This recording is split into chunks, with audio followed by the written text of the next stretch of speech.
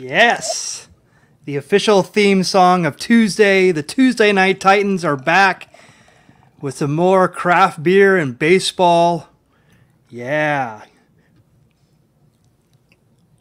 Oh my gosh, that's so good. Awesome. Awesome, awesome, awesome.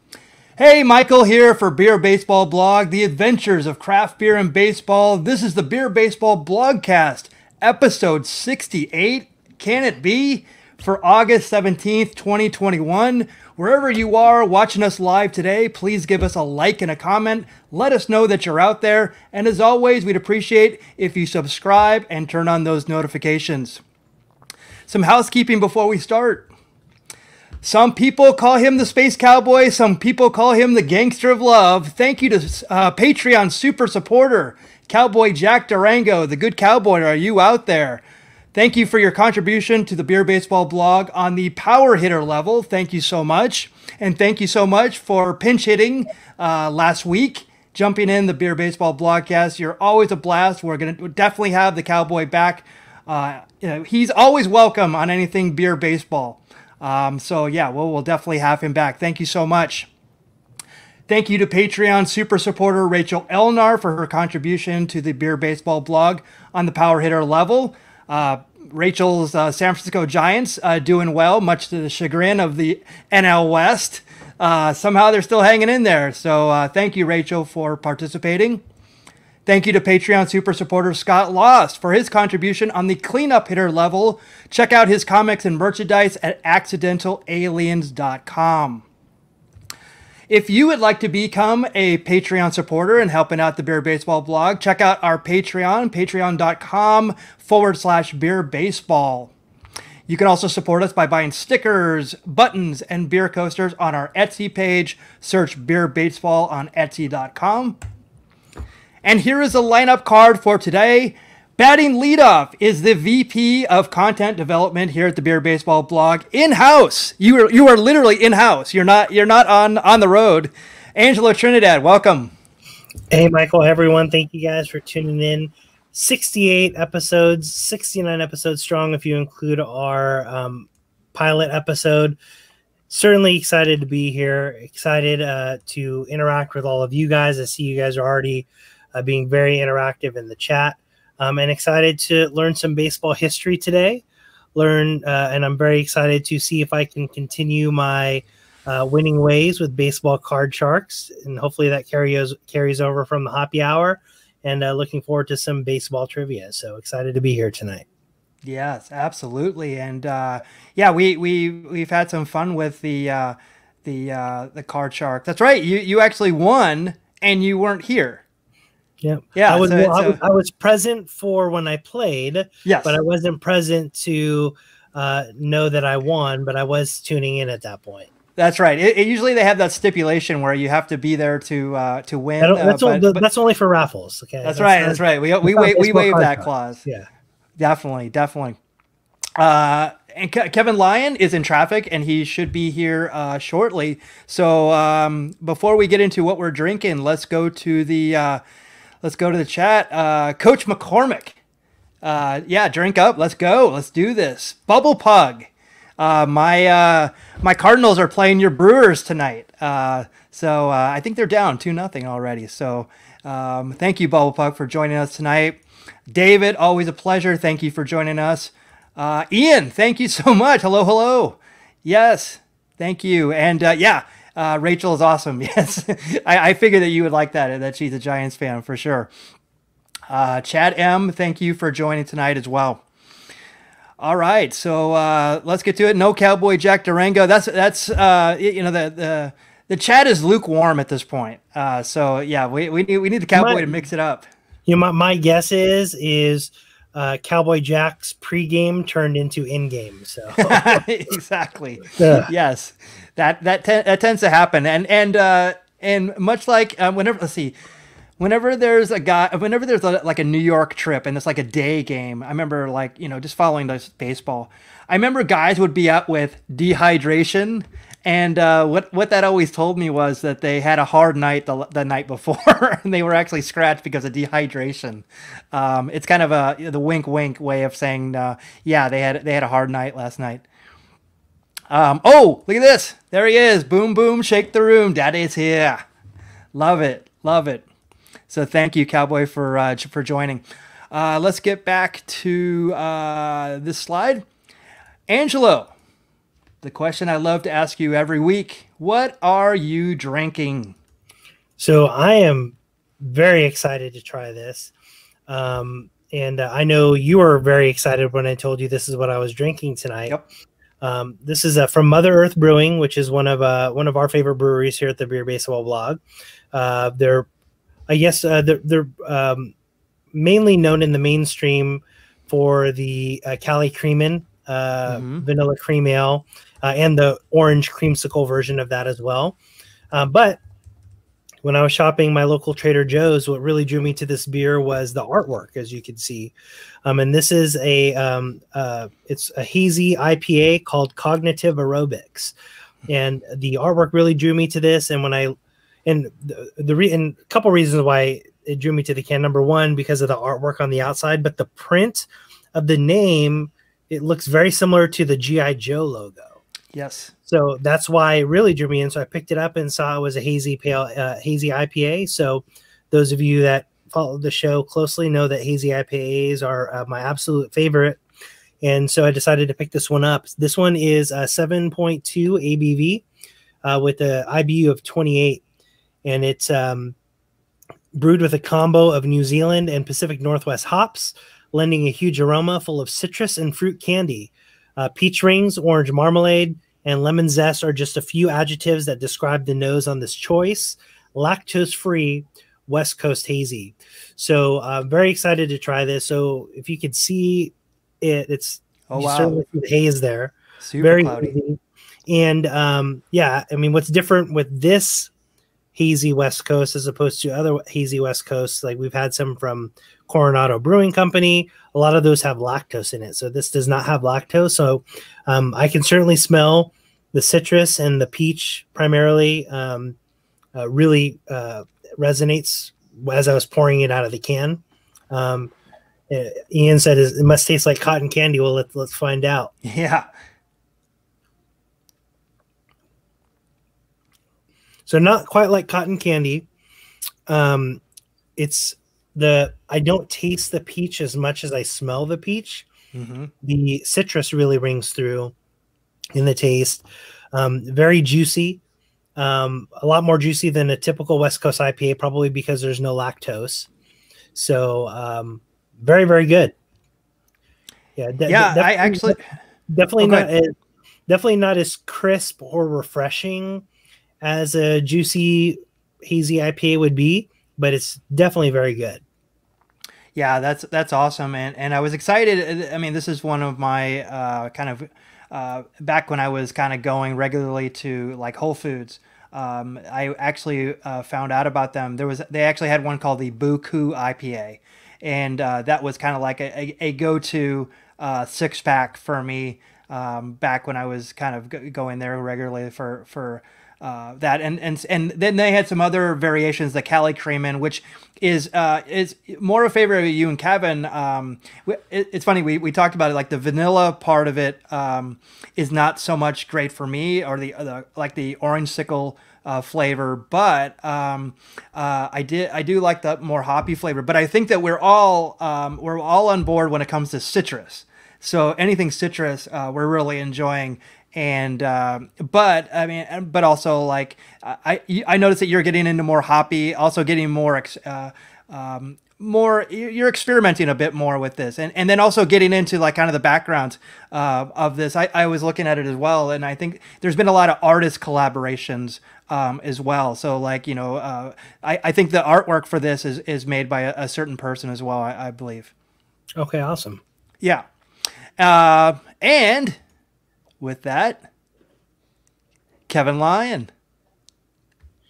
There he is. Hey. Hello? Hey. Yeah. There you go. I know. I really about to restart my computer because you were like sounding choppy. I'm like, I hope it's not my computer. I just walked in. It's a little bit choppy. Okay. Well, we'll give it a go. We'll give it a go. Well, yeah, it's time to put on makeup. It's time to dress up right. Kevin, What are you having tonight? Oh yeah, this looks very interesting. A certain man named Michael Mondragon got one of these cans for me recently. So for those of you who grew up in the maybe late 80s, early 90s, there's obviously a parody of the show Twin Peaks. They just changed the floor a little bit, and there's the giant with the drinks. You know, I'm guessing that is the Agent Cooper there as the as the lemon head. Yeah. And the little guy, I'll just say that the little guy is a raspberry. To make a raspberry lemonade sour ale, 5%. That's awesome. I don't know. I need to hashtag more research.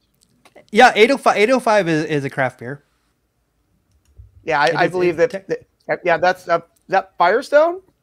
Yeah, I think so. I think Firestone. Yeah, I think it is. I think it's like it's kind of like their cores almost. What do you think of the Sour Peaks? I'm taking a little sip just to, visit a place where nothing is what it seems. I'm like, yeah, that's very accurate. Yeah. And mind you, you got to appreciate the woman. At least she's nice enough to cover herself up. This is a family show, obviously. You know. Nice. What do you think? What do you think of it? For me with sours, I can only do like one or two at a time. So this is nice. It is nice. Let me tell you that. It's not too tardy, so I don't mind drinking this. I can actually drink this pretty fast, so that's a good sign. I noticed that it was it's kind of, is it 5% ABV? Is that what 5. So, yes, probably really good. It's not too sour. It's just as long as not too tardy, I'll be good. Usually, otherwise I gotta really take my time with a sour one. Right on. I have one of these in the fridge, and I will definitely crack it open. I'm looking forward to it. And plus, I do want to get my glass though, so because I want to see what it looks like. Go for it, and I'll explain my beer. Talk amongst yourselves. Yes. My beer tonight is the Oso Under. This is a collaboration with AleSmith Brewing Company and Alvarado Street Brewery. I was really interested in the can. It's a West Coast style IPA with Aussie and New Zealand hops. So that kind of intrigued me right there. So definitely the combination of those two hops specifically. I guess it was obviously inspired by Australian beer, and they definitely wanted to get that taste. Now, if they're going for like a West Coast IPA, they totally nailed it.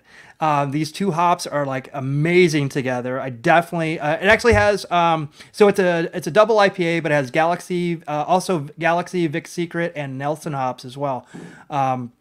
But 7.0 ABV and surprisingly only 40 IBU, so not too bitter.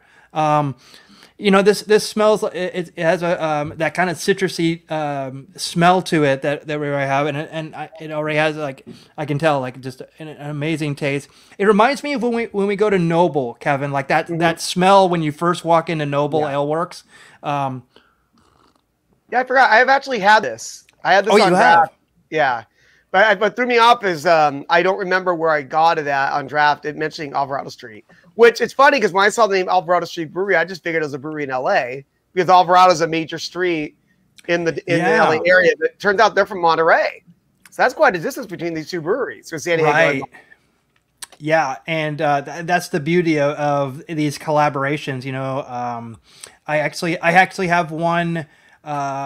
That I'm going to be doing in the future. It's El Segundo and RIP Brewing, RIIP. Yeah, they're from Huntington Beach, I believe.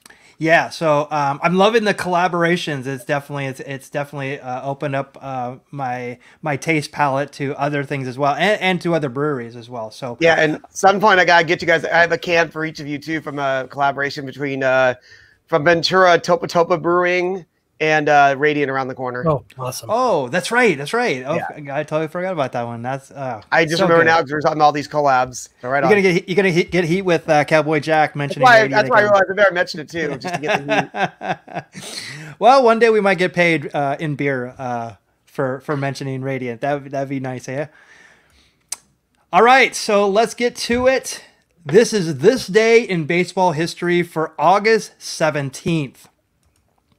August 17th, 1937, in Cincinnati, the Cardinals beat the Reds 8-6 in 9 innings at Crosley Field. The final out of the 2.5-hour contest is recorded at 12:02 a.m., marking the first time a major league game has ended after midnight. So that kind of like threw me for a second. Why would a 2.5-hour game? That doesn't make sense, does it? The game. Did the game start at 10:30 at night? Was there a doubleheader? Was there a doubleheader? It doesn't say, and I tried to look this up. It was a full game. So, okay. But why would it be a night game starting at 10:30? Right? Yeah, I don't. That's really odd, and I'm guessing this is early on in lights because I mean I don't even remember when was the first game with even like outdoor lighting would have been in the 30s. Right. And so like the whole thing kind of got me going. But if you look up, and this wasn't the reason, but if you look up, I looked up Crosley Field 1937, and it kept on saying Crosley Field 1937 flood, and I'm like, oh, okay. So wow. This was Crosley Field in January of that year. Oh my goodness. Yeah, and it turned out that it snowed and rained so much it actually did this, and yeah, pretty bad. So I guess they have a problem with either drainage or something.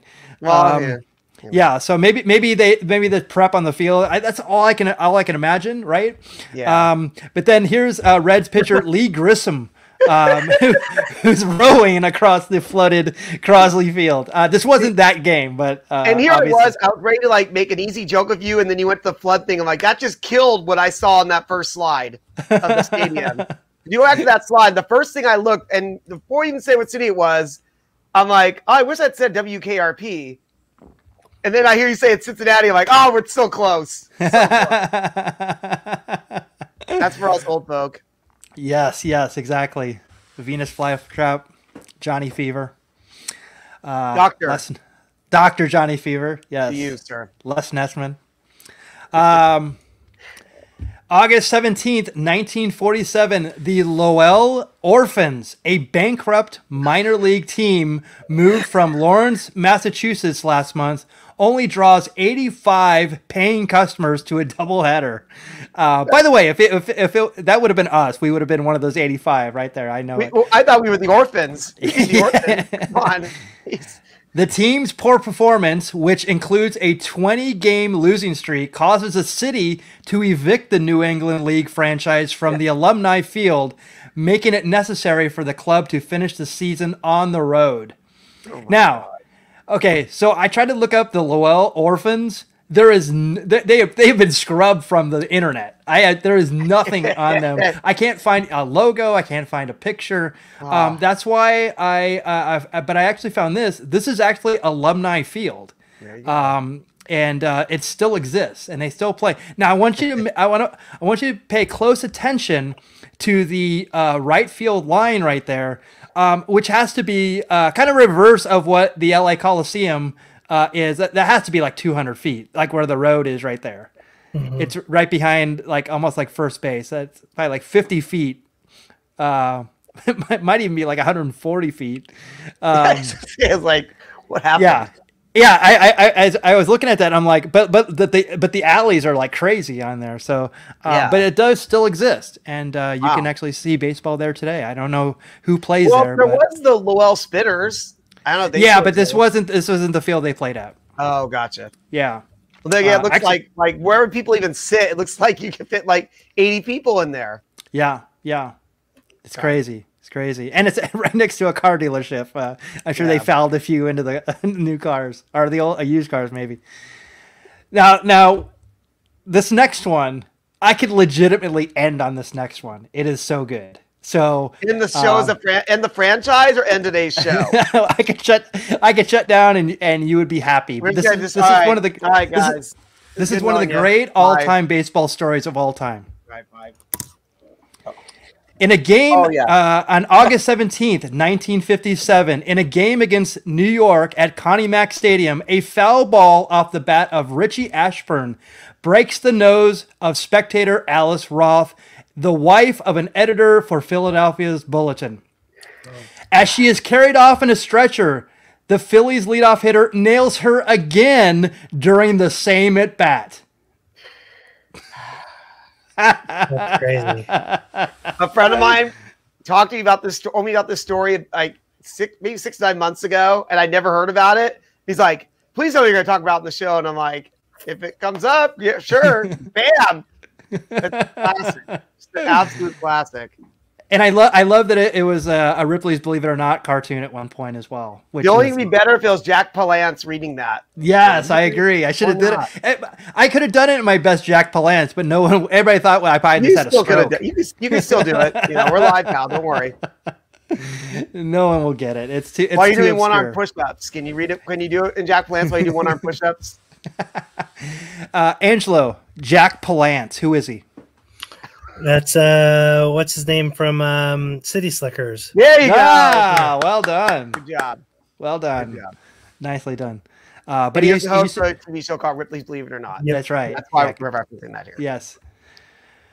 All right, August 17th, 1966, after tying Jimmy Fox the day before for the most career home runs by a right-handed batter, Giants slugger Willie Mays passes Fox with his 535th homer.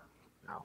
The San Francisco center fielder now takes over second place all time, trailing only Babe Ruth's record with 714 at the time. Wow, so he's ahead of Hank at this point. Well, yeah, actually that makes sense because he started playing about 4 or 5 years before Hank.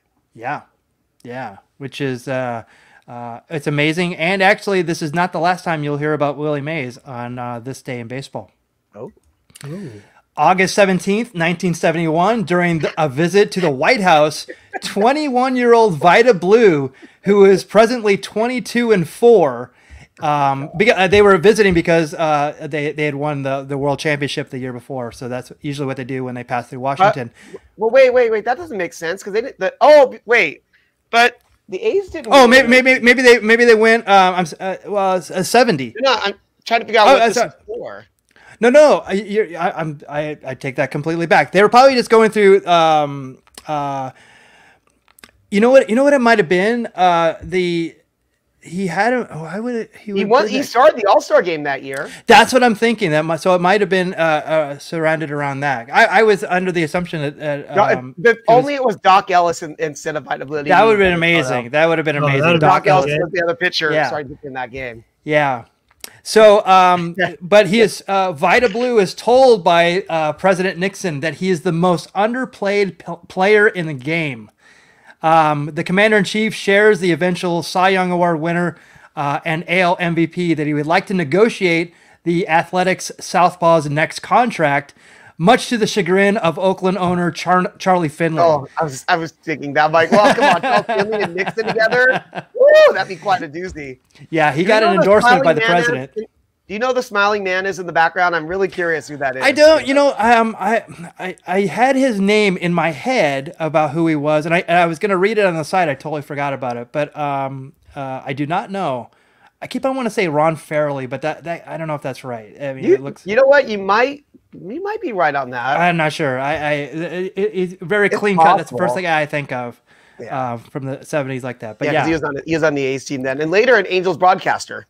Oh, that's right. Okay, that's how I knew Ron Farrelly growing up. Yeah, well, he makes a great contrast in this picture. That's for sure. Yes. That's for sure. Look at Tricky Dick. My goodness. Yes. it's a great photograph. Saka to me. August 17th, 1973, at Shea Stadium, 42-year-old Willie Mays hits his 660th and final home run of his career off Cincinnati southpaw Don Gullett. The Mets first baseman, who played 21 seasons roaming the outfield for the New York Giants before coming home to New York last season, is third all-time on the home run career list behind Babe Ruth and Hank Aaron. So Hank passed him. There you go. Yeah. And I want to make special mention of the guy who your eyes probably went to. I know mine did. This guy right here. Who I'm not sure what he's taking a picture of. If you see, he probably has the worst angle and of everything, and not taking a great picture. And actually, kind of, if there was Photoshop back then, he would be probably photoshopped out. It's a majestic photo. Yes, but way, way to get the shot. Yep. August 17th, 1980, George Brett reaches the 400 average mark when he goes 4 for 4 in the Royals' 8-3 victory over Toronto. The Kansas City third baseman received a standing ovation from the Royals stadium crowd of 30,693 fans after blasting a bases-clearing double in the 8th inning. God, that must have been so fun to watch that whole year. He was insane that year. I don't remember what his final average ended up being, but it was about 390-ish, I believe. I want to say that it was in that area, but yeah, I mean, how exciting. Because if you don't count the Tony Gwynn season, I think he's the last guy who's come the closest to 400, and that's 40 years ago now. It's crazy. Yeah, I mean, that's something that I see this is 1980, so wow, it's been 40 years since anybody's hit like 400 and done it this late in August. Yeah, it's pretty crazy, pretty cool. August 17th, 1984, Pete Rose returns to the Cincinnati lineup for the first time in 6 years, going 2 for 4, including a single in his first at-bat in the team's 6-4 victory over Chicago at Riverfront Stadium. Charlie Hustle traded by the Expos yesterday in exchange for Kevin. Oh, no.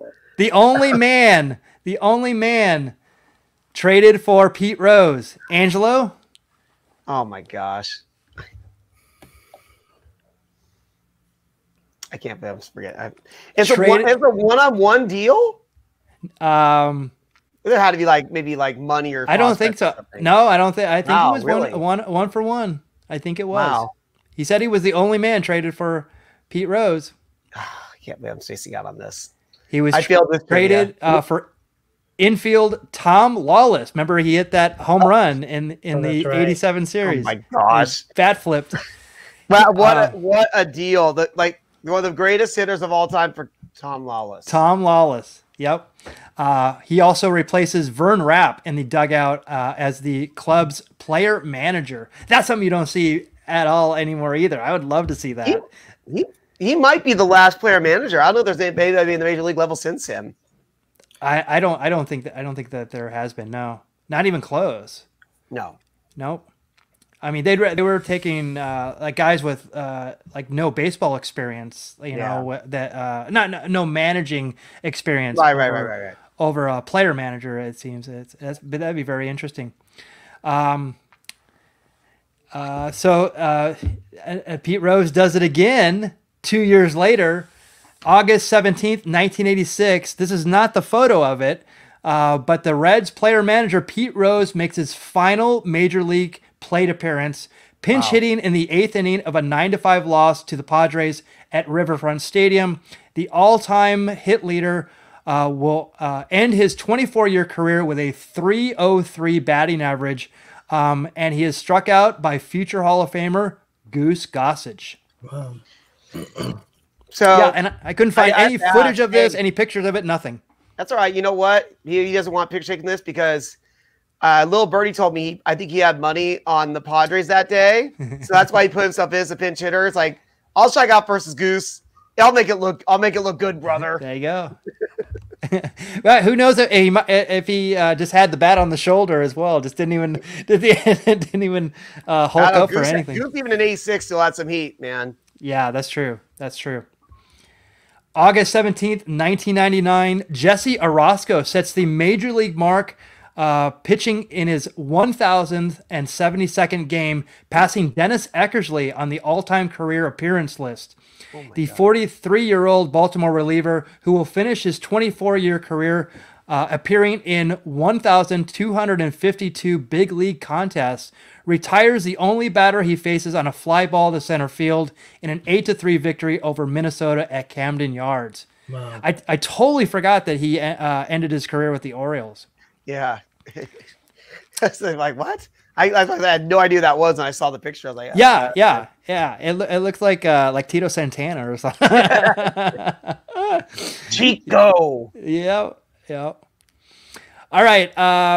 Two more on the same day.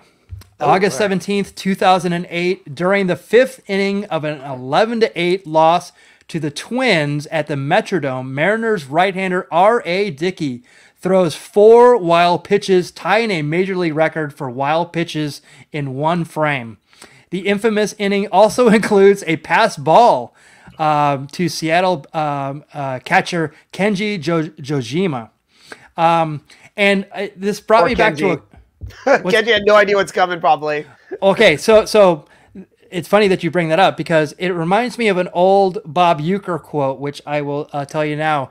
Bob Uecker said it best when he says, "The way to catch a knuckleball is to wait until it stops rolling, then pick it up."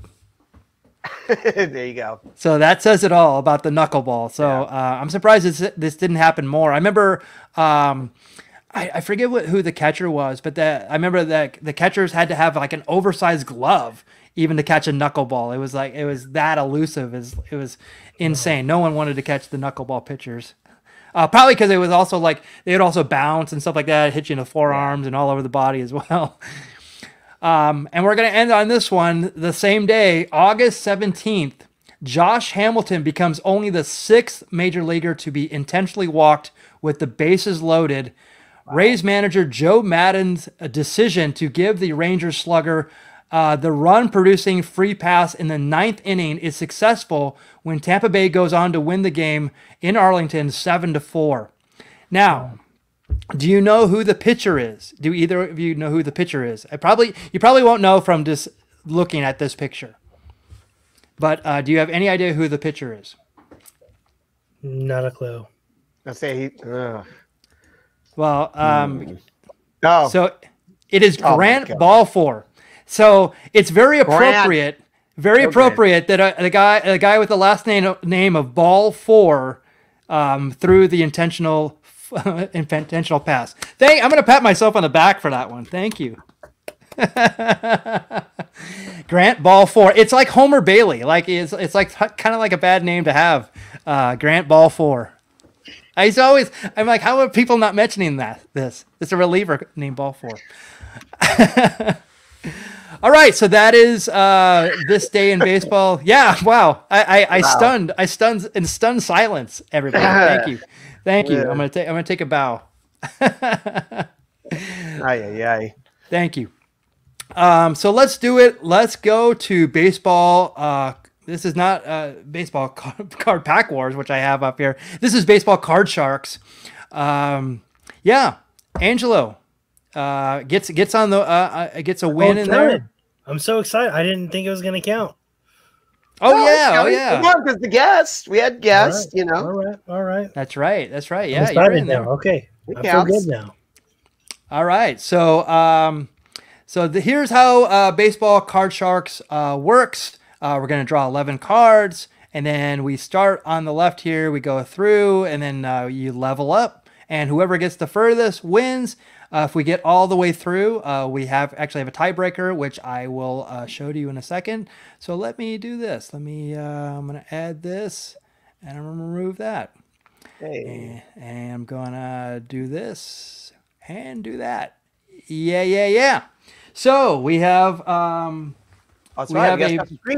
We do. We have a box of Gypsy Queen 2021 here. Here is the if we get through, we have this box topper. I think there's 3 cards in here, if I'm not mistaken. Yeah. So what we're gonna do is we're gonna crack that open if we have a tie.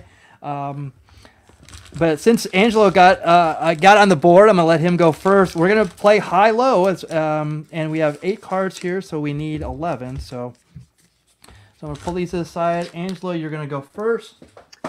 So question.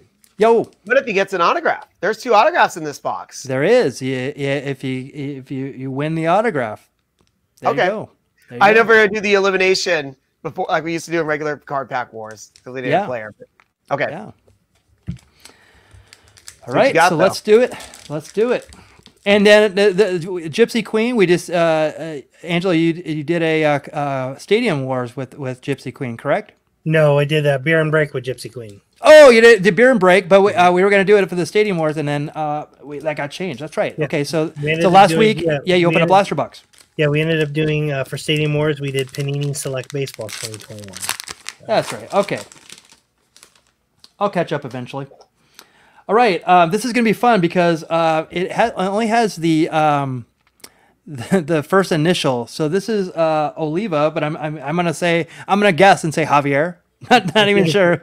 I think it's Jared Oliva. Jared. Okay. So then you can give me, obviously we know this one, the new Giant, Chris Bryant. Mm-hmm. Kenta Maeda. Andrew McCutcheon. Sean Murphy. We have an insert, the captain card of Bryce Harper. So that goes to the side. Is it Monte Harrison? Yeah. Is that right? I think so, maybe. Yeah. Okay. From Miami. Juan Acevedo from the Cardinals. Second pack. Yeah, these are some of my favorite cards. So I love the art on these. Yeah, it's really amazing, and we're looking for short prints and stuff like that. So we'll try to point them out if we see them. Shirton Apostle, I actually know this one. Shirton Apostle. So that goes up here. Your bench is is it? Am I frozen? Alex Bregman. Alex Bregman. Yep. Nico Horner. On the hot corner. And Carlos Carrasco. Let's see what else we got in here. Oh, here we go. Oh. There it is. Wow. So Dean Kramer, on-card autograph, rookie. Nice. There you go, playing for that. There you go. Oh, he gets that. You got that. Very good. Yeah. Is that numbered or anything? It is not. It looks like a base. Hey, but still, that's on card. Nice. Very good. Oh yeah. What I love about Gypsy Queen is all the autos are on card. So. Oh, right on. That's wonderful. Yep. So let's put that up there. Where you can, Jorge Soler. Is it? Yeah, Carlos Hernandez. Cesar Hernandez. And Seth Romero. Sorry. There you go. All right. So high-low. So so let's see what we got here. The number is. This is number 1. Okay, so in a series of 320, so we're up to 320. So this one is. Oh, we know that good. 138. So 138 right there. So this is Jared Oliva. So the Chris Bryant, is it higher or lower than 138? I'm gonna go higher. And the answer is 187. Nicely done. Right. Nice. Good job. Get some distance here. So 187, going with the Kenta Maeda. Higher or lower? See, now is where it gets tough because it's impossible to tell which direction it's going to go. Yeah, and you do have your bench card, so you can switch this out. Yeah, I don't think there's really any strategy in that because it's hard to guess here. Yeah. I'm going to go lower with Kenta. Okay. So lower than 187, it is 235. Wow. Yeah, this is a tough one because there's no stats on here to go. Yeah. So, but you did get the Dean Kramer. Yeah. Good. That's wonderful. Very good. There you go. Wonderful. What were you going to say, Kevin? I was saying, hey, great, man. You got. He's a real winner here already. Come on. Yeah. And right out of the second pack, it's where the cards are. That worked out nice. Yeah, there's only 2 per box, so very good. Yeah. All righty. So let's put those over there. Kevin, you're next. Got our 2 packs right there. All right. Bring it on, brother. Let's do it. All right. Kristen Pache, right? Yes, sir. Kristen Pache. Dan Bard, I believe is his name. Not sure. D Johnson. I'm not sure of who this is, but I'm not sure of his first name. I should say. Well, you can always look at the back if you need to cheat. But then again, you're going to see the numbers, so we can't do that. Daniel Johnson. Daniel Johnson. Okay. I think Sean Howard, or it's not Ryan Howard. I know that one from the Phillies. It's not Mo Howard. Mo Howard. Oh, Mickey. That's a nice one right there. And Chad M mentioned earlier in the chat that reminder he's at $4.99 right now. Oh, that's right. Yeah, he's on the 500 watch. That's cool. Tyler Glasnow. Yep. Okay. Manny Machado. Watch your ankles. There's the autograph. Dean Kramer. No autograph, unfortunately, this time, Kevin. Sack and pack. Right. Again, these cards are so nice. Absolutely. It is just interesting to see that they would do that with the first initial and the last name. I've never seen that on cards. They've always done that with Gypsy Queen. Yeah, I think that makes it really unique here. Yeah, and Ginter, Allen and Ginter does last name only. Right. Oh yeah, I know. Sometimes you're like, so like Joey Gerber.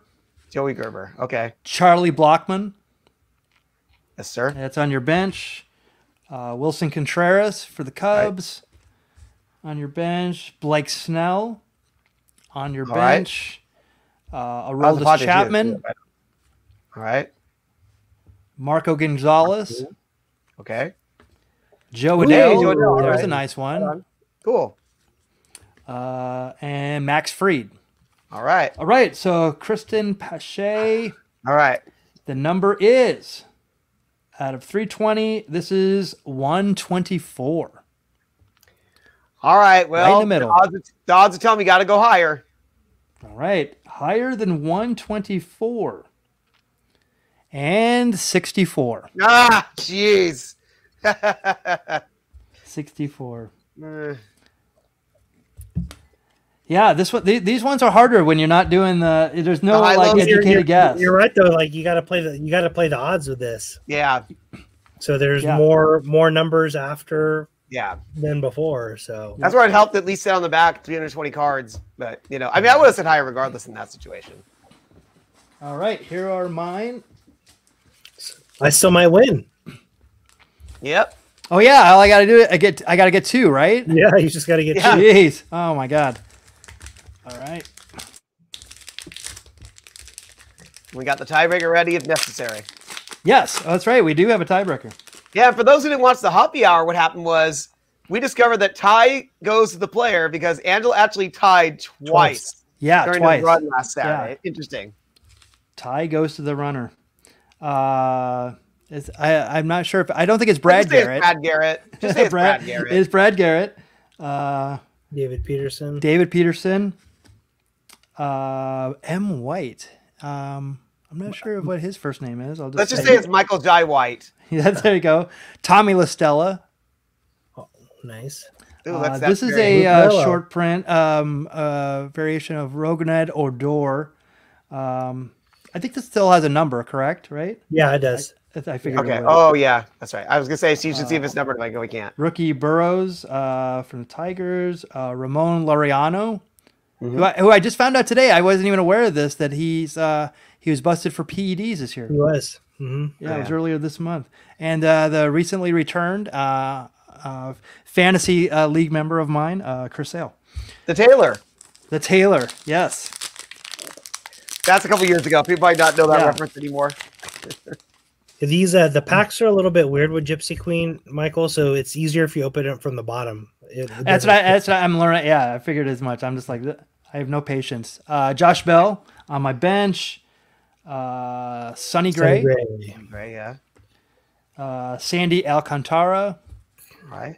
Let's see what else you got in the back here. Aristides Aquino. All right. That goes out of here. Jared Walsh. Right. All right. Right on. Juan Segura. Is it Dalton Jeffries? Yep. There you go. And Max Kepler. All right. Dalton. All right. Oh gosh. Oh boy. Let's see what you got here. Let's do it. All right. So Brad Garrett, which is actually Braxton Garrett. Braxton. All right.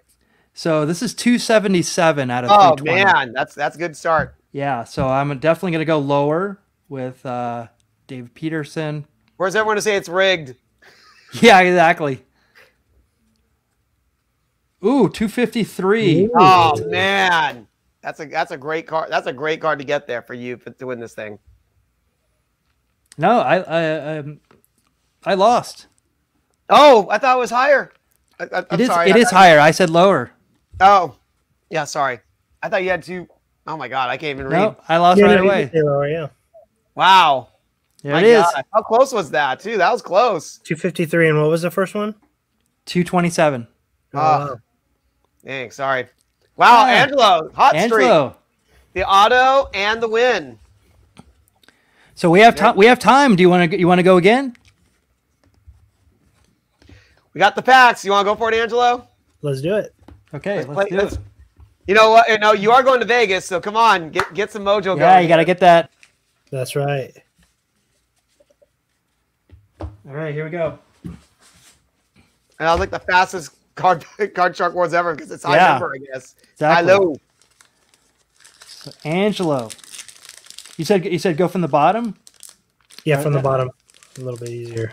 Oh, No, that's nice. No, hey, these are. I think it's because I can't use both my hands. I think that's why it's. Edwin Diaz, Evan White, this guy, this little guy. Is it Jake? James. James. I think it's James. Yep, James. Yep. Walker Bueller. Michael Chavez. Isaac Paredes. This is really testing my knowledge of all these players. Alex Kirilloff. That's a good one. See, Alex Kirilloff sounds like we could probably go without the bench, right? Since we filled it with 8. What? Oh yeah, that's true. That's true. And if we need it, we'll pull it open. Okay. Oh, so, gotcha. Yeah, that's a good call. Edwin. Unless you want to go to your bench. I don't think anyone's going to go to the bench. Yeah. Yeah. Or do you? Well, we'll decide. What do you want to do? No, we'll stick with this because I'm not going to go to the bench. It's not. Okay. You know. 44. Oh, good start.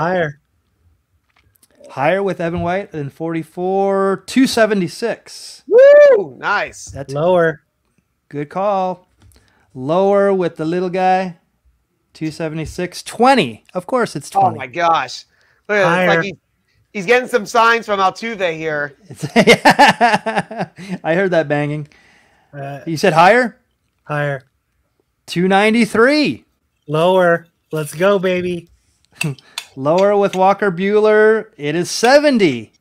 Higher. Higher than 70 with Michael Chavez here. 285. Oh my goodness! He didn't even need his bench. No kidding. Nope. He's like calling a shot here. Lower. Pretty good. Lower with Isaac Paredes and 285. 87. Wow. For the win. All right. For the win. For the running the gauntlet. Yeah. Is, what do you say? Higher than 87? Higher than 87. For the win. 5. Oh no. That's what we all would have done. Hey, I went with the odds. So Yeah, you did. Good job. So we got 4, 5, 6, 7. You got 7. Good. I distracted you. I distracted you banging the glass. See, I distracted you. I didn't get to make my wisecrack. I was getting Alex Kirilloff sounded like a guy who had been a Russian wrestler in the 80s. Oh, heck yeah. I'd totally get a picture of a guy like that. You know, Heck yeah. "Hey, I'm Alex Kirilloff. Right. Heck yeah. Yeah, everybody's going great. Everybody's loving the in the chat. Yeah, thanks guys. Definitely keep it coming. This is Kevin's pack. Angelo sir. made it to 7th spot. Man, made it to the top. He's taking it to the top. Oye, como va? Carlos Santana. Hey, I'm Santana, man. Elvis. Oh, he hasn't left the building. He is here. Elvis Andrews right here. Wow, I got quite the musical pack so far here. Get your beers ready. Hey, we haven't had any brewers. Christian No. Yelich. We haven't done this in a while. Oh, I do it every week. Don't worry. I keep track. Not that any excuse to drink. Austin Hayes. Nick Solak. That goes here. This is an insert of Chris Bryant. All right. S words for 100, S words. Alex. Wait, what? S words. Okay. That's swords. Oh, yeah. Like, what? Boy, I like it. That's the old SNL bit. I know. I was just like, that's wait, what? super cool. Yeah. What a great Of course, design. it's Sean. Yeah. Big famous titles. Yes, sir. Keibert Ruiz. Keibert. And Dax Cameron. Mike Cameron's son. Yep. Daz, right? Daz, not Dax. Or Daz Cameron. Did I say Dax? Oh, Daz. Yeah, that's right. It's Daz. It's Daz. Daz Sorry. Cameron. I just heard that. Gypsy Queen. 2021. These are cool cards. But the worst packs to open when I don't have a dominant right hand. Every breaker has struggled opening them. Yeah. And hey, pressure's on. Cowboy Jack says Kevin washes out in 2 cards. Oh. Wow. Wow. Well, you know what? Michael and I both washed out in 2 cards. So That's true. That's true. Tommy we got Pham. Tommy Pham. Your bench is Clayton Kershaw. All right. Trevor Bauer. Wow. No Dodger pitcher. Unnamed, yeah. 2 opposite legacies. Jeff McNeil. If only it was Joe Ryan moving that next card. Yes, yes. Or Joe Ryan. Ow, hang on, I'm hurting. Hang on. Ow, I'm in pain just looking at this card. Ow. Yeah. God. Ow, gosh. My liver Stanton. finally hurts. My thumb hurts just opening that pack with him in it. Giancarlo. Alberto Mondesi. Yes. Dustin May. And these Jazz doctors. Chisholm. That's a good one. That's a real good one. All right. What Santana got for me? All right. Carlos Santana starting off with a 223. Okay, well that's not Good bad. number. All right, let's go lower with Elvis. Elvis Andrews lower than 223. 160. Oh, right in the middle. That's Ooh, right, that's right. literally the middle card of the whole set here. Yep. All right. One. Hey, let's go to He Who Shall Not Be Named off the bench. Ooh. I'm literally in the middle of the whole set, so let's see what he's got for me. So Besides 160. maybe 160 being replaced with nice move. Oh, nice 25. all right, let's go higher. He's only 5 away from Altuve, so that's so Altuve was 20. They got 25 here. The question is 5 what away from? Yes, Yeah, yes. no kidding. Good move, Kevin. All right, I got to go higher with Yelly.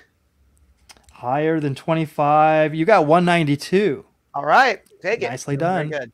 Nicely done. All right, let's go lower. Is that Austin Hayes? Austin Hayes right, let's lower go than lower. 192.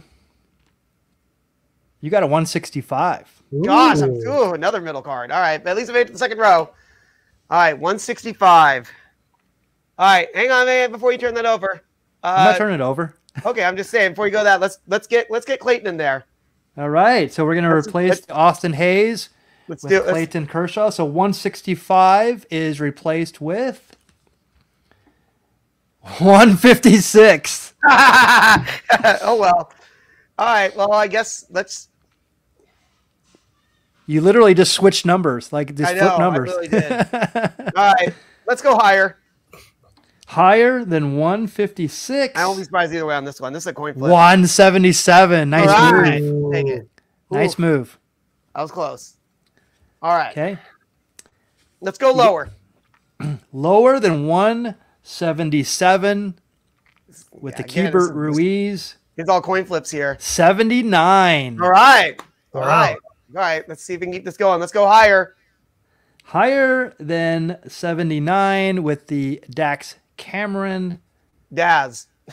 Daz. I said Dax again? Yes. Doesn't matter. Oh.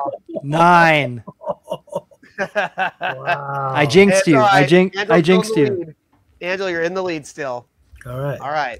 Well, I that was an completely jinxed effective you. use of the bench. I didn't think about leveraging the bench in that way. So Yep. I lucked out. But Yeah. my game plan with high-low is was really not to go to the bench, but yeah, there is value in having the bench. That's right. That's right. 160. I'm like, I live in the middle card of the whole set. Like, what have I got to lose? It's not gonna be that much better or worse, except that 165 or 156. It's just a shot in the dark at which one you pick. That's the only challenge. But yeah, anything in the middle, you just run the risk of getting a high or low card. So that's Michael. What if I want to be stuck in the middle with you? Oh, stuck in the middle with you. Oh, that's nice. All right, here we go. So yeah, 2 rounds. Yeah, we did well on this one. Yeah. Yeah. Angelo did. That's true. This is Garrett Crochet, right? Yep. Garrett Crochet. Sure. Wow. What? This guy's in here. What? Brewer. As Ryan brought. Wait. What? I'm dry. Drink for me, boys. You're not like me. You don't have a backup. I do. I don't think I'm going to finish it if I open it. So. Oh. The Yasmanian Devil. I got backup. Yasmani Grandal. Right. Kevin Bubik. Kevin? Right? Chris. I say I didn't sound right. I just wasn't sure. Okay. Lance Lynn. Luis Arias. I miss your lucha intros of those guys. Yes. Charlie Morton. You said that way too well. You should have butchered part of it. They're like Charlie Marcus Simeon. Gran Marcus Simeon. Telling you, it would, yeah. Marcus. Mike Clevenger. Boy, yeah, he hasn't been around this year either. There's no way to get that juror. It'd be Clevenger. Ramil Tapia. There you go. Austin Meadows. All right, let's see what else you got here. Bellinger. Seeger. Jeffers. Lizardo. Jesus Lizard. All right. And that Mickey guy. Moniak. Not Mickey Morandiniak? It is not. Okay. That's another. That's like the Moniac is a good wrestling name too. All right. Garrett Crochet. Starting out at 287. That's a good start. Nice. So I'm gonna go lower with Ryan Braun. You better don't let me down. Okay, come on, Ryan. Lower than 287. 204. Hey, that's good. Take it. Okay. But that's a little tough now. So I'm gonna go 115 lower. cards, 116 cards that are higher. Good luck. Yeah, I'm gonna go lower with Yasmani. 118. All right. Let's do it. Okay, I'm gonna higher with all Bubik right. here. You have to a good start here. 88. 88. Oh. Wow, Angelo. 2-0. Angelo. I'm on a 3-game winning 3 in a row. 3 in a row, baby. Well, 3 in a row if you count Saturday. Yeah. That's what. Yeah, 3 in a row. Nicely done. Yep. Nicely done. All right. He's the Gypsy King now. Bambaleo. Can we mention again how incredible this mat is? Oh, it's. Yeah, it's. I was really happy to get it. Thank you, Angelo, for finding. We theoretically we should give a plug, but we're not going to give plugs until they plug us. How about that? Exactly. And I was thinking about reaching out. I was thinking about reaching out and getting an affiliate. Yeah. Yeah. So we'll do that, and then if they do that, then we'll plug them. But it looks gorgeous, looks beautiful, and I'll be debuting my mat on Saturday's edition of Beer and Break. So yeah, definitely. Thanks, guys, in the chat. We definitely appreciate you sticking in there with us. Let me get rid of this one. Get rid. Banned from studio. Shocking. Jack says he's drunk. Shocking. That almost never happens. All right, so let's do some baseball trivia to close it all out. We definitely want you in the chat to participate. And no Googling. Let us know what you know. And if you know this, you definitely impress us. So Mariano Rivera is the all-time save leaders for the Yankees. Who is in second place? Who is in second place? I got 2 names in my head. Let me see how many are on this list. All right. Let's go with Rich Goose Gossage. Oh, yeah. That's right. Sparky Lyle, Dave Righetti, or Aroldis Chapman. Aroldis Chapman. One of them I completely, like, when I saw the name, like, oh, yeah, of course. Yeah, and the 2 I thought of are up there. So this is a tough one. This is a tough one. Angelo, any thoughts? I'm surprised Aroldis is one of the options because I didn't even have him in mind. You got to remember Mario was there for so long. Yeah, you know what I mean? The one name I have in mind that I had in mind is up there, but then now another name popped up that is causing me to second guess. Yeah, I feel like the name that made you question is the same one as me. Yeah. And because I trust both mine's and Kevin's intuition, I'm going to go with the one that popped up that that completely slipped my mind because growing up in the Bay Area, I didn't necessarily correlate his name to being a Yankee, but rather a member of the coaching staff of the Oakland Athletics, and that's Dave Righetti. Nicely done. You know, that almost hurts my feelings you're going with that because I was like, I saw a name like, oh my gosh, it's probably Righetti.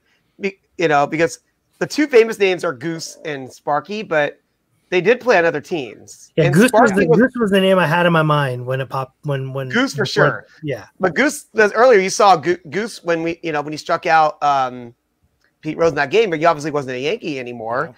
He played on the Padres then, and he also played on, I believe, the White Sox at some point. Started with the White Sox. Yeah. So I don't remember how long he was with them. Sparky Lyle's another guy who was with the Yankees for a while, but he was pitching in an era where saves weren't as much of a thing. So that's why I might actually have to agree with you with the Dave Righetti because he was their closer for a good 7 or 8 years there. Yeah, but you want to pick someone else? I put in the comments Goose replaced Sparky. So there you go.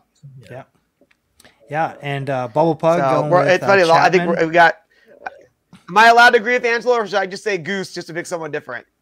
No, agree with me. I'm on a hot streak. So I'm gonna go Dave. Exactly. Yeah, and he's going to Vegas, so he's gonna get some of that winning way. Yeah, and our resident New York spaghetti, our Brooklynite Righetti Spaghetti, Cowboy Jack going with Dave Rigatoni Righetti. Chad M going with John Wetland, which I didn't think was a choice, but we'll definitely respect it. And Nikki guesses Dave Righetti. All right, so let's let everybody know Righetti Spaghetti. Nice job, Nikki. There you go. Yeah, good job, everybody. And so looking at this.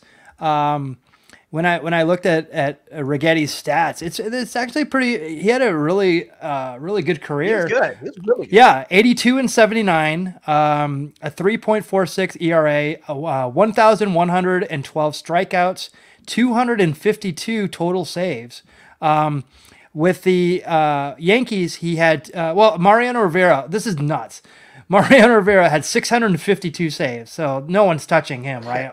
Most all time. Dave Righetti, 224. Rich Goose Gossage, 151. Sparky Lyle, 141. Chapman, 137. That surprised me that he actually has as many as he does. And every day he's still climbing. And then the names, actually, I'm going to give it to Chad M. John Wetland, number 9 on this list. Wow. 74. Nicely done.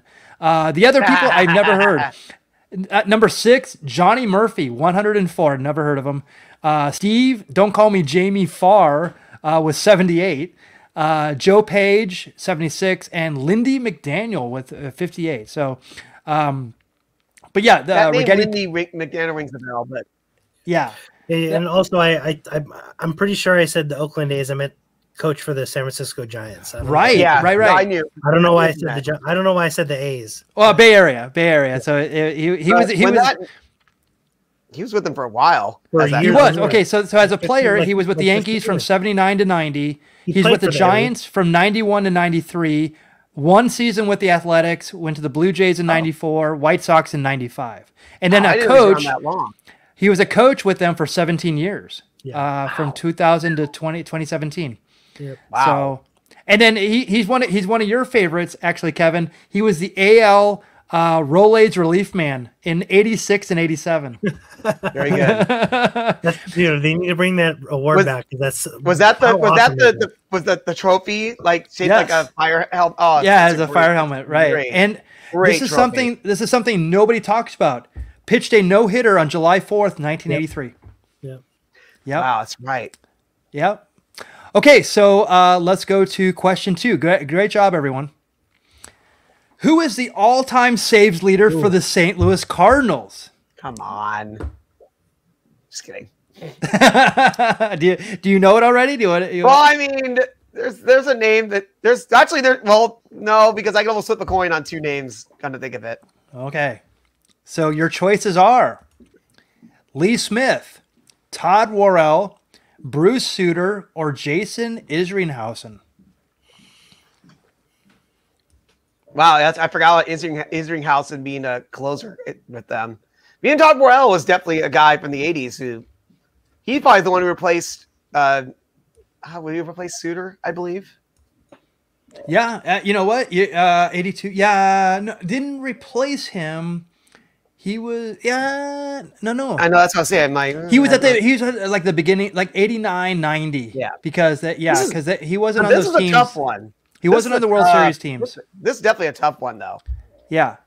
Because instantly I thought of one of these guys, and then like, oh, I got this. I was like, oh, wait, there's that other guy. Like, oh, shoot. Yeah, the Cardinals have had some really great relievers to play for them. Dennis Eckersley, Lee Smith, obviously. They actually had, if you can believe it, they actually had Raleigh Fingers at one time. It was actually during like when I think when they all the Bruce Sutter stuff, when they got Bruce Sutter, they actually had Raleigh Fingers and actually passed him on to the Milwaukee Brewers. And there's been some great relievers that have gone through St. Louis, but not a lot of them have had all their dominance with the Cardinals. Right. Exactly. Yeah. Like all those names, but the time that they spent with the Cardinals was either in the twilight of their career or they didn't spend enough time with them. Yeah. For like Bruce Sutter, it was like the height of his career as well. Mm-hmm. This one's tough.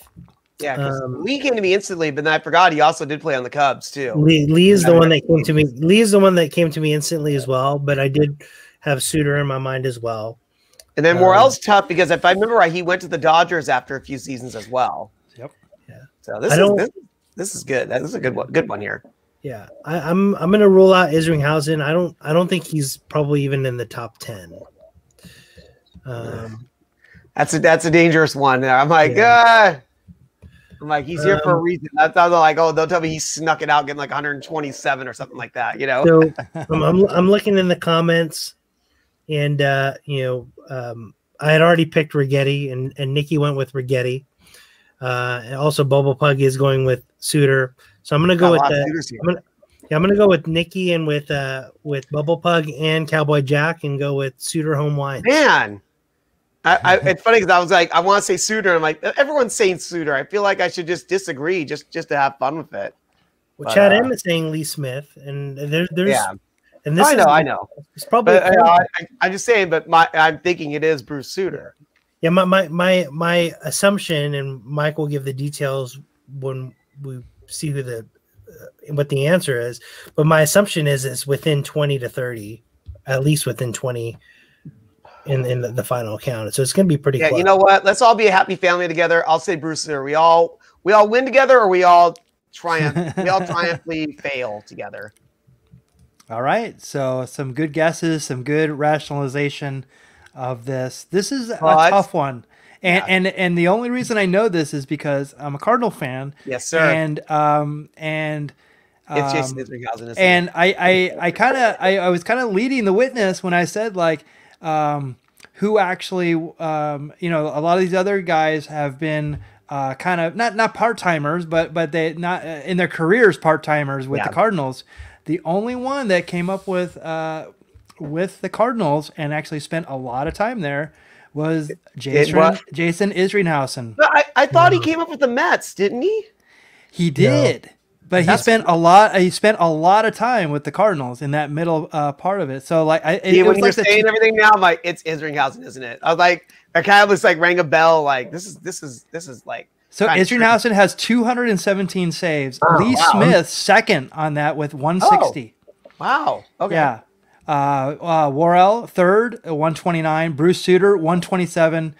Trevor Rosenthal, who I thought was almost a lock to be pushing for potentially like going for the all-time record, and just petered out just a couple seasons. And another guy who actually he did really well, and I watched him.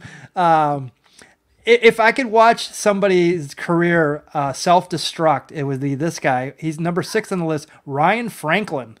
Oh my God! They signed him to this incredible contract, and he somehow forgot how to pitch. Michael, did he come from the Mariners? I want to say that he something like that. That or the Padres. Because I'm almost positive I actually saw him play in the California League in like 1990. Oh wow! How interesting! Yeah, I'm thinking that's right. Because I'm saying that Ryan Franklin didn't ring a bell. I think that's accurate. I think I saw him in Riverside, California. Yeah, and Trevor Rosenthal was still playing as of a couple years ago. Mike Matheny loved Trevor Rosenthal, and then he had Tommy John came back, wasn't the same, but like he was on the Royals. He actually had a little blip on the radar. I think he was even signed by potentially the Padres, but then he kind of fizzled out. But he made a bit of a comeback. 7 and 8 on this list are interesting. Dennis Eckersley and Lindy McDaniel. Lindy's on 2 lists. Wow, 66. Yeah. And then this is awesome. It says number 9, but there's 3 people on it. Tied for 59 is a guy named Al Brazel. Never heard of him. Joe Horner, I think I've heard of him. But the Mad Hungarian Al Hrabosky is 59. So Jason definitely a Hall of Famer potentially for the BBB. Yes, absolutely. So Jason Isringhausen had a really awesome career as a pitcher. 51 and 55, 3.64 ERA, 830 strikeouts, exactly 300 total saves. He came up with the Mets in 95 through 97, played again in 99, went to the A's 99 through 2001, and then he had his all those saves were from 2002 to 2008, so a 6-year span. Jeez. So yeah, and then he went to the Rays and back to the Mets. He actually finished his career in 2012 as an Angel. There you go. Yep. So, he was the NL Lee's saves leader in 2005. 4, sorry. Wow. So there you go. Y'all learned something there. Definitely. And a great pick. He reminds me of, Billy Wagner is a guy who's like, who you remember hearing about, but he's actually a better reliever than you remember. He was actually really good. Oh, yeah. Not one of those guys who kind of stood out. All right, so that is what we have for you this week. If you'd like to become a Patreon supporter and help us out here at the Beer Baseball Blog, check out our Patreon page. I also want to make mention of one thing before I'm going to actually solo myself. Tomorrow is August 18th. There's a very I have someone who's very I want to say very special to me. He was a comedian named Brody Stevens. And if you look up Brody Stevens, he was basically the comics comic. Comics loved him, but if you were probably someone who watched him, you probably didn't get him. But if you did, if you really got him, you really gravitated toward it. He had a very unique style. Look him up, Brody Stevens. He actually played at Arizona State University. He was a baseball player, huge baseball fan. If you look on our video page for the Beer Baseball Blog, I actually go through Arizona. I go to a Arizona State Sun Devils game, And I said that I dedicated everything that I do here at the Beer Baseball blog to Brody Stevens. Brody took his life a couple years ago, and it was very tragic because Brody suffered with a lot of mental illness. One of the things that he always said, I grew up. I didn't grow up. I actually grew up in Arizona, but I actually came to Los Angeles, and my phone number had an 818 area code. And Brody Stevens, if you watch him and you watch anything he does, he was 818 till I die. And he was about the San Fernando Valley. He was all about like everything, and he could rattle off baseball statistics as easily as he could tell you.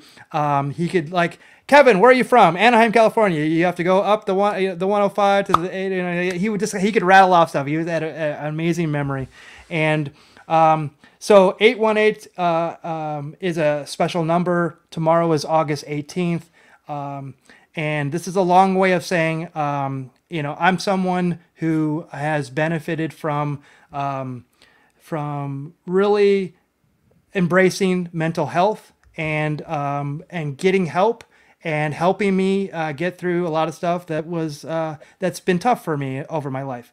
And if I can encourage one person to take their mental health seriously, especially with all this COVID BS, especially with all the pressures in life, please get the help that you need.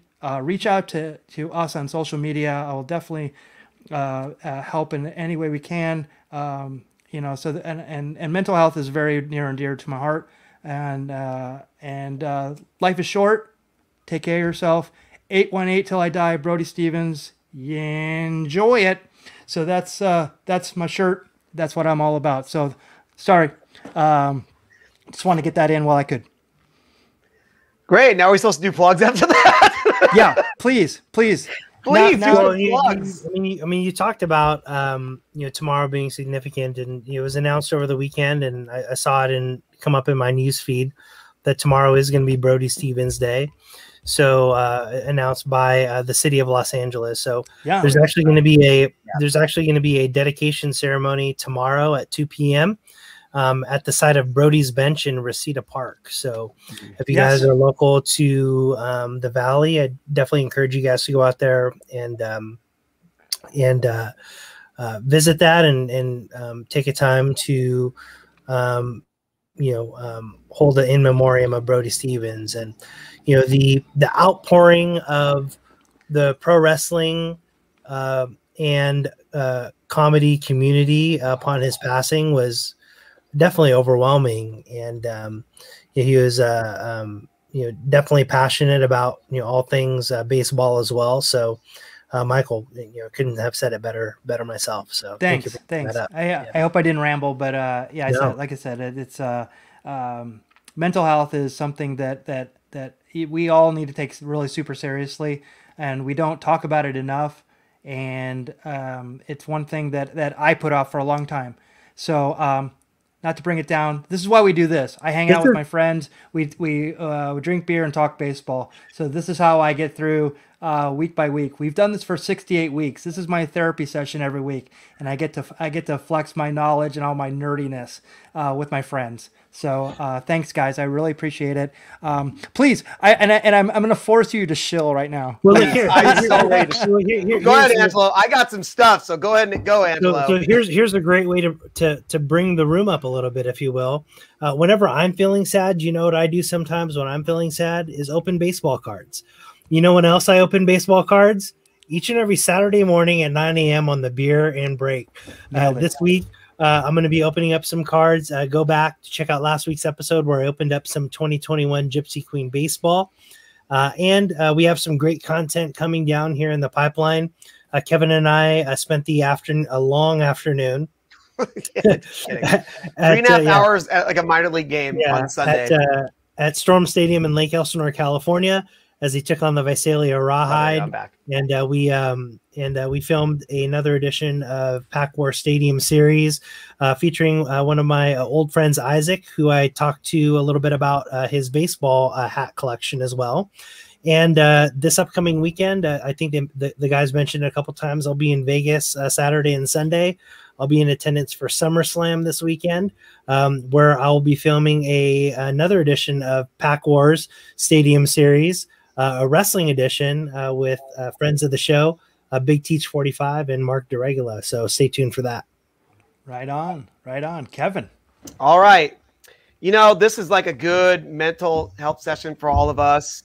If this is not enough for you, if you need more of the three of us and you haven't seen it yet, if you have a spare, 3.5, 4 hours in your life. Legit. That's how we had a happy hour on Saturday with two wrestlers out of the Vancouver area, Daniel Makabe and Alan the Big Hurt Jepson. They came on and we literally talked for almost 4 hours about beer, baseball, a long edition of Card Sharks. It was really long. We played 2 rounds and I think it took faster than it took us to play 1 round. Yeah. But it was a really awesome show. Like I talked pro wrestling. We've gone this long and no one seemed to care. You know what I mean? Yeah. We even had Daniel, who doesn't drink alcohol. He even got like a non-alcoholic beer to join in with us. So that was a really good time. And, something else that actually is really good if you're having a hard time in life, bring more humor into your life. There's a good way to do it. Look up Jackie the Joke Man Martling. Call his joke line. It's 516-9221. And I have something I need to tell Angelo Trinidad very specifically. Angelo, do you need more humor in your life? Always. He's like, all right. Well, here's what you need to do. Saturday night, unfortunately at 9 p.m., Jackie the Joke Man Martling is at the Plaza Hotel in downtown Las Vegas. Wow. No way. I saw that today and I popped. I'm like, I wish it was later than 9 o'clock. He's there Friday and Saturday at 9 o'clock at the Plaza Hotel in downtown Las Vegas. For those of you in Vegas, and you want to see some jokes, I'll say that. Yeah, that's hilarious. Jokes. That is awesome. Go check it out. I'll call the joke line for free instead of buying a ticket. There you go. Or look him up on Twitter. He posts jokes on there all the time. Yeah. Again, thank you guys. You've all made this such a great therapeutic session, and we enjoy bringing it to you every week and expand on our nerdiness and our love for craft beer and baseball. Join us next Tuesday for another edition of Craft Beer and Curveballs with Angelo Trinidad, Kevin Lyon, and myself. We will see you next week. Good night, everyone. Take care.